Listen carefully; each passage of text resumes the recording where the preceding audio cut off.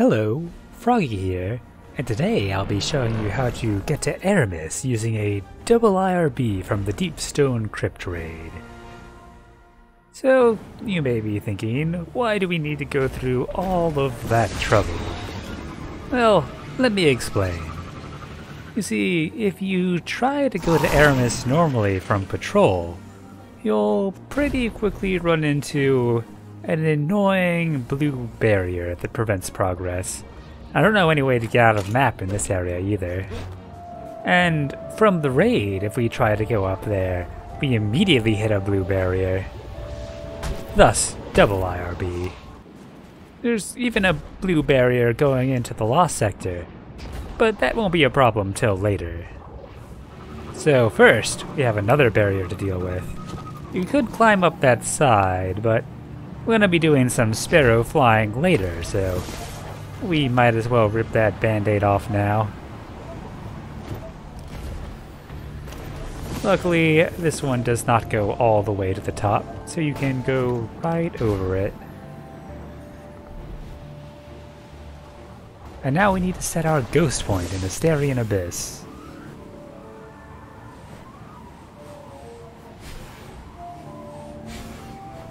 Just go a little bit past the ship here, and anywhere around here will do.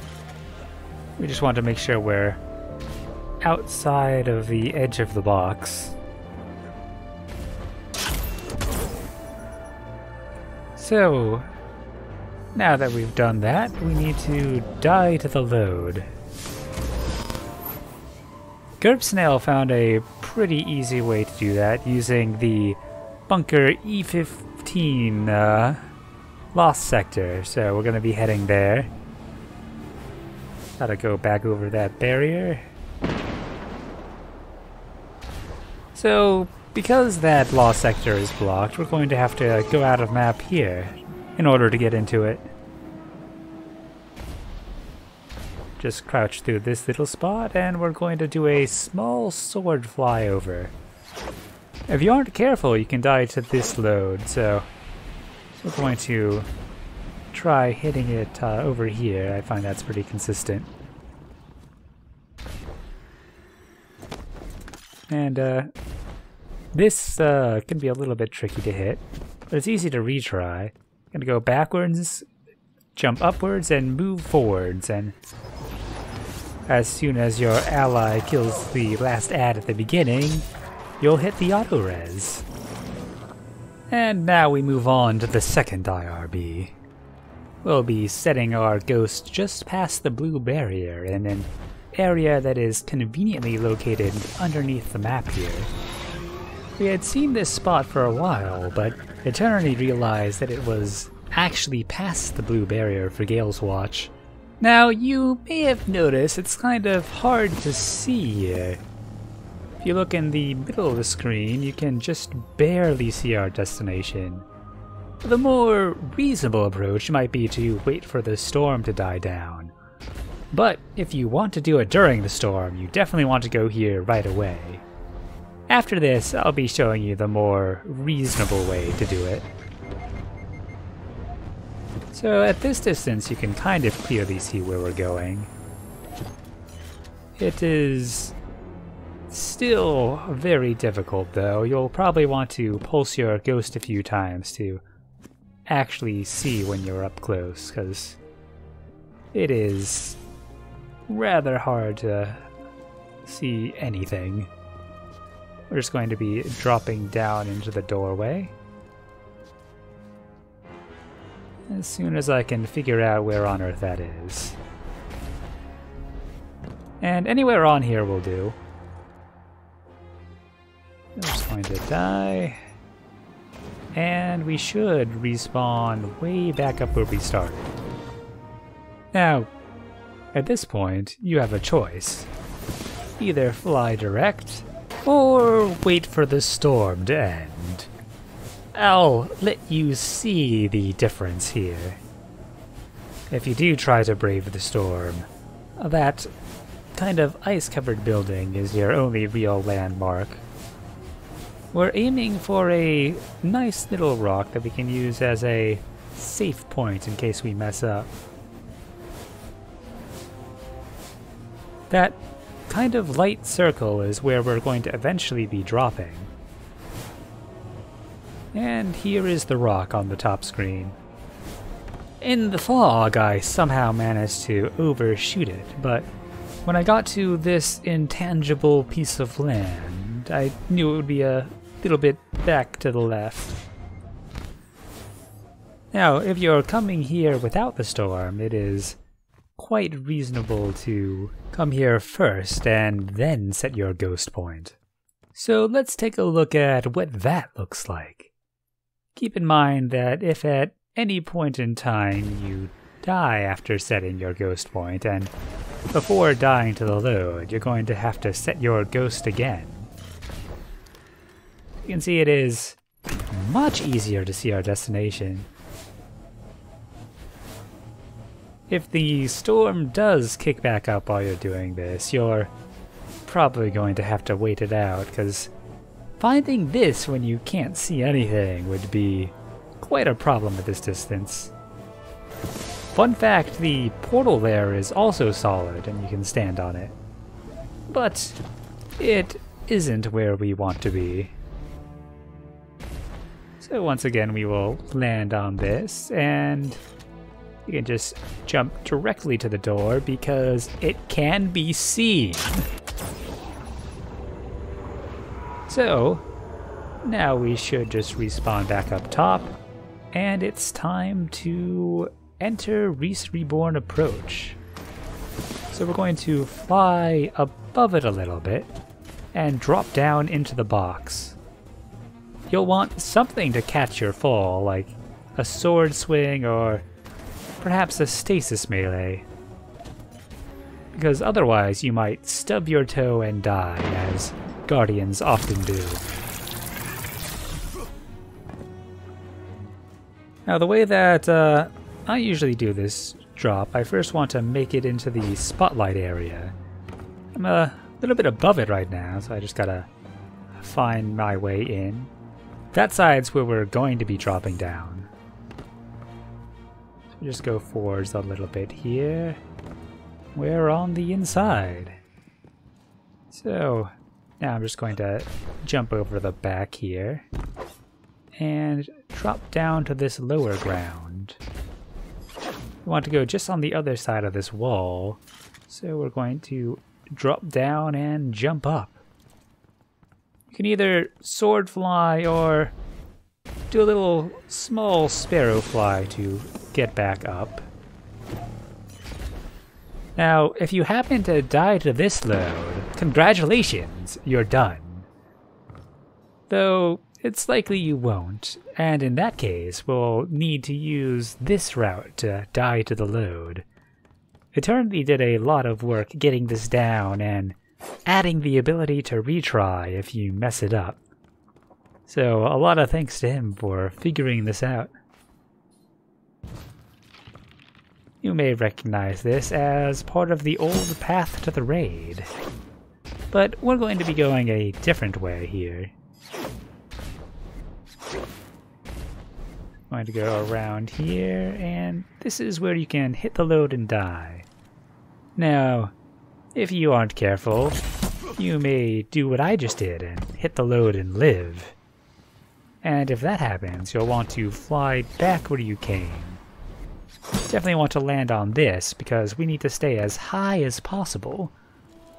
If you're too low, you'll die to the other load, and that would be a bit of a problem. You might have to restart or spend an additional auto-res. So what you're going to actually want to do here, ideally, is a stasis melee in about this direction. You can also walk into it, but stasis melee is probably the most consistent way to do it. And now our ghost is set. The second auto-res is getting to the Sparrow encounter area. And now we're here. Welcome to Gale's Watch. I was far enough in that I immediately hit that load, so that's kind of convenient. We're already past that blue barrier from before. And here we are. Just before where Eramis should be. And indeed is. So you can in fact find Eramis from the raid.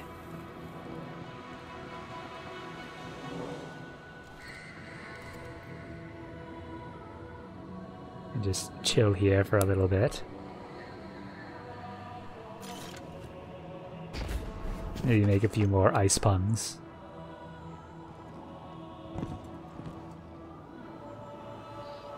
The last time we were able to glitch out here was with the Salvation Script breach, although I never actually did that one. There's some cool stuff that you can see around here. And by cool, I mostly mean out of bounds, so I'm gonna take a look at that before ending the video here. So I didn't notice this while doing the master hunt, so I think you can go a bit further than you can in that here. I'm going to be climbing back on top of the previous area.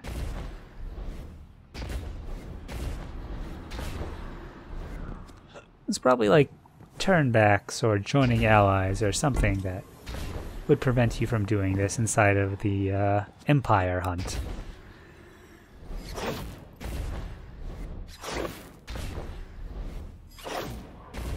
So this slope right here looks very slitherable, though we weren't able to get it to work. If it did work for a long distance slither, it would probably be the best candidate I've seen for possibly breaking the box with slithering alone. It would be very interesting if that's possible, but would definitely require some very special terrain. You can see we hit pushbacks on each side here, so we've just got this little slice that we can explore.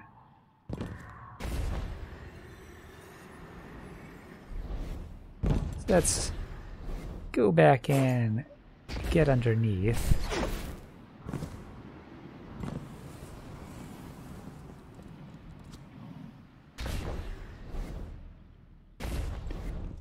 Now, if we could get out of map here, it would be nice to know if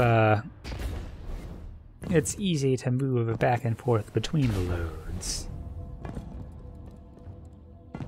So, first let's check from above.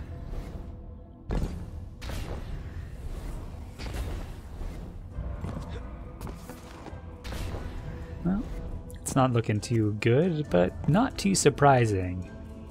We are in a kind of top of a square hallway after all, and you can rarely hit the load from above in a place like that.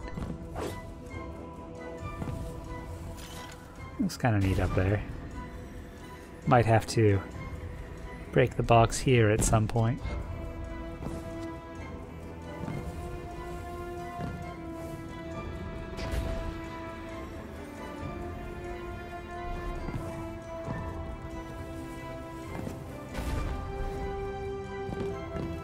To check this again.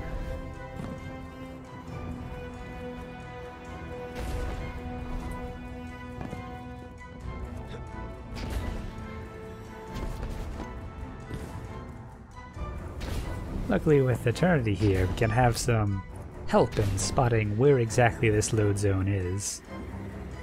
Let's see, he's heading over to it now.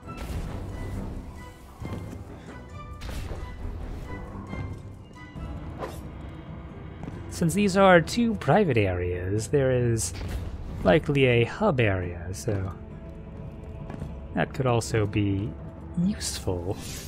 Although, I'm not quite sure how it would help for this particular area. Let's see if we can hit that load here. A little bit short on distance. Well, that basically only leaves the underside. Let's see what that's like. Can't do it there.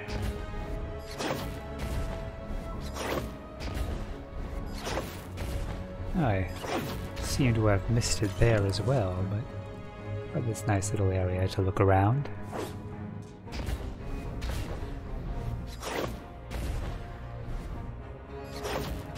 I don't see any holes here. Let's head back over this way. We should be able to... Oh, there we go. We got close enough. And over there you can see the other end of the bubble for teleportation. Well, you could if we didn't just hit Gale's watch. But at least that means it's pretty easy to move in between these zones outside of the map, which is always handy.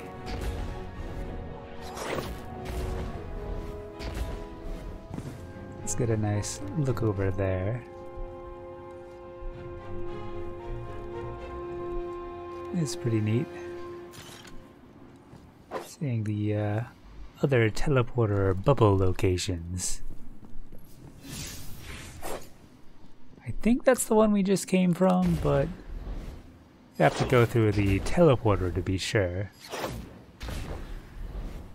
Now, unfortunately, there is a box, so I can't just easily get into there. You'll see I'm hitting the edge of it and kind of getting pushed to the side. Alas. However, it does also mean that we can get to this side of the load, and hitting loads from behind is a good way to die, so who knows, maybe that'll be useful for a triple IRB. Probably not. While I go off to investigate that, I'll leave you with some of my failures. Well, routing this out, I definitely tried a lot of stuff that did not quite work out. But that is the joy of exploration. Banging your head against the wall until the wall gives in.